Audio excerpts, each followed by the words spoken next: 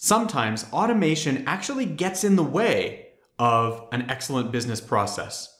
By that I mean, there are times when building a fully automated system isn't always in your best interest. So in this video, I'm going to be talking about some different options that are available to you and why you might choose one path over another. So if that's of interest, stick around and let's get into it.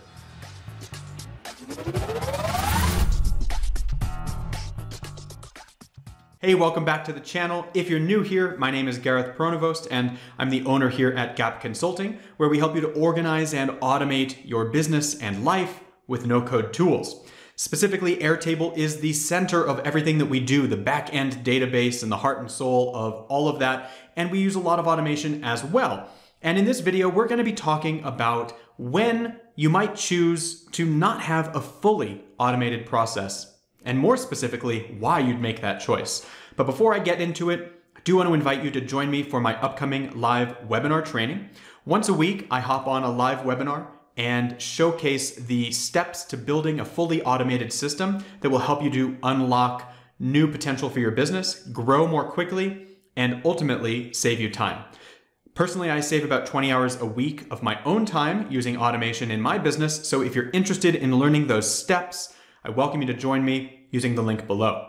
But without further ado, let's hop into the heart of this and talk about automated processes versus what I like to call a semi-automated process. Now let's zoom out and talk from a high level. I like to think of processes as falling into one of three buckets: either completely manual, semi-automated, or fully automated. And a lot of times, I think we have a tendency to want to automate as much as possible, but there are instances where full automation actually works against our best interests as a business.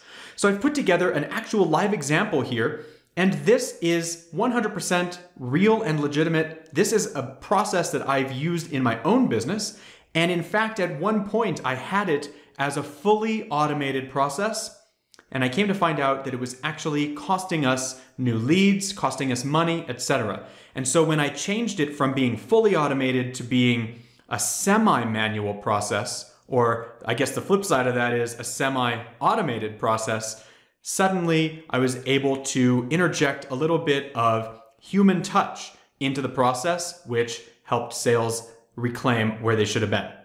So let's jump into a high-level example here. I've created a clone form on my screen of the very form that I use to help people when they're first signing up, and we're trying to see if there's a fit between somebody who wants to hire us and the ideal client that we're looking for. We want to make sure that we're a match for all the clients that we take on, and that our clients, respectively, are a match for us. And that's what this application process is all about.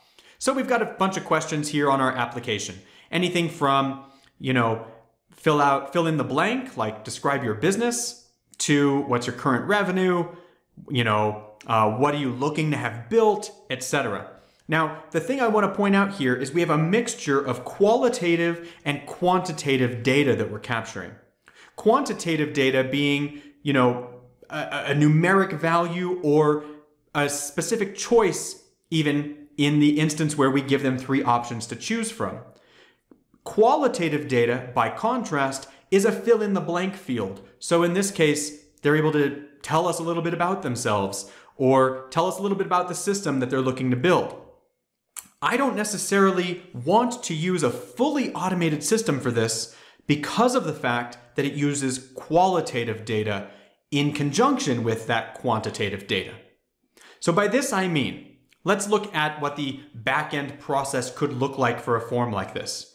We've done this a number of times on this channel where we've captured form data, built an automation, and plugged that data into an Airtable database. No problem there. And in this particular example, I have a unique view set up that is looking specifically for any situation where we've not yet submitted a response to the new application. We also have no outcome chosen yet, and it was either created by me or an automation. And these are the filters that make sure that only new applications are going to show up in this view. So the application is filled out online, it gets plugged into our database here, and I get a Slack message that tells me it's time to look at the applications because we've just received a new one. So in this case, I filled this data out for myself, and you can see that I've done a couple of things to help me make the most quick but educated decision. So quick rewind here. I could have, and I previously did, build this as a fully automated system. So in doing that, what you can do is build some formulas that calculate the output that you desire based on the answers that you get in the form. So for example, you could assign quantitative values to these answers. So these are all the different, possible answers that somebody could give when they fill out this form. Similarly, here are some other answers they could give, etc. We have a bunch of different questions here. The point is, if there are certain answers that you might receive on your application or your process, and you want those to instantly reject, the application process, or maybe they mean that you need to get a little bit more information, so you have a specific follow-up email that you send out in those cases, you can certainly build that so that it's part of a fully automated system. But the reason that in this case that didn't work well for me is because I found that we started rejecting a lot of applications with people looking to work for us that actually were good fits, good candidates to work with us, and it just turns out that they filled out the application in a way that I didn't expect they would. And so by building a fully automated system, including algorithms that calculated exactly what I thought was a good fit or exactly what I thought was not a good fit, in fact, I wound up denying applications for people filling out forms to work with us that were in fact good fits. So I made the shift here to move us to a semi-manual process. The process is still fully automated with the exception that it needs a layer or an element of human touch. So rather than using algorithms to compute the outcome, we have this human interaction level where I actually have to make the decision. And I strongly recommend that anytime you're building an automated system that has qualitative data, that you use some form of personal touch as well. In fact, when I came back and thought about this later, it made complete sense. Why in the world would I include qualitative questions on my form if I didn't intend to have those questions read and analyzed before making a determination of whether this client or prospective client was a good fit? So, as it turns out, anytime you include qualitative data, just remember, adding some sort of semi-manual step there will work in your benefit. So, in order to get this done, then the automated process is as follows. We build an automated system, in this case, that captures that form and plugs it into our database in Airtable. The Slack notification is sent to me privately. I get that either on my phone or on my computer. I'm then able to open up wherever that application is, and I get to read through it. Now I have added some visual cues to myself to help me make a quick decision if it's an easy one to make. In this case, you see that we have different options here. Employed by an established business or an entrepreneur who's already in business. These are two options that somebody could pick from the form that actually encourage me to think that this would be a good person to work with. But if they choose kindapreneur with no established business, that kind of tells me that maybe they haven't fleshed out their idea. So I'm flagging that with a different color. Similarly, if they're just thinking about becoming an entrepreneur, they're not yet established, maybe not the best fit for this particular service that we offer. Similarly, over here on another question, I've used color coding again to give myself visual cues.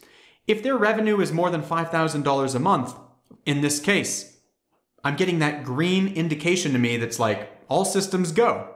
But if they're very low on monthly revenue, maybe because they're just getting started or they haven't really got traction yet, that could be a red flag as well.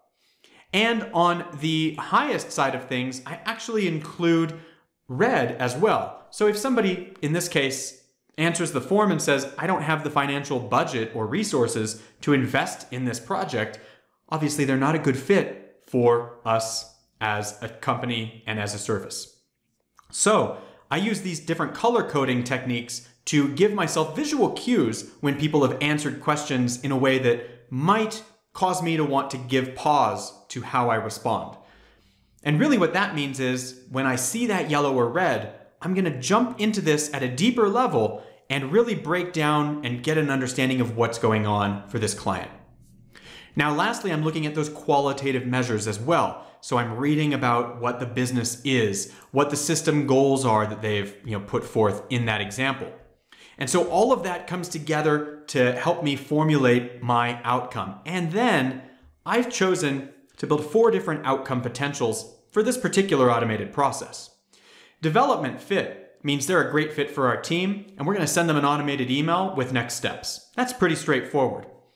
Sometimes, though, people will respond to these questions in a way that makes me think that they maybe shouldn't hire our development team. Maybe they have a limited budget, or maybe they want to learn how to do this themselves. And they've suggested that to me here when they filled out the form. Well, in that case, I want to have a different message sent to them. Something along the lines of, hey, thanks for filling out our application, but we're not sure if you're exactly the right fit for this service. However, we have a coaching program or a course that we could offer that's more within budget for you and might get the results that you're looking for cheaper and more efficiently. So don't necessarily think that you have to limit yourself to just saying yes or no when you make a decision with a semi-manual process like this. Now, lastly, I also include either bad fit or manual follow-up. And these are just ways for me to show the rest of my team that yes, in fact, I have evaluated this data that came in, and we have an automated process that supports each one of these different outcomes. So the key takeaway here is whenever you're working with qualitative data, do know that you can bring in elements of a human touch that allow you to make more intelligent choices than just a strict algorithm. I hope you got a ton of value from this video and you're already starting to think about ways that you can turn more processes into semi-manual steps in your business. Thanks for checking out the video, and if you have any questions, please drop them below in the comments. Look forward to connecting with you in the next one. As always, I hope you found that to be extremely helpful. If you did and you'd like to learn more, swing by our website and see how we can help. We offer a free Airtable crash course that will help you level up in Airtable quickly. And we also have some paid services, including hourly consultations with our experts. We have some online courses and a group coaching program. And for advanced needs, we can build a bespoke solution for you from scratch. So swing on by, and I look forward to connecting with you soon.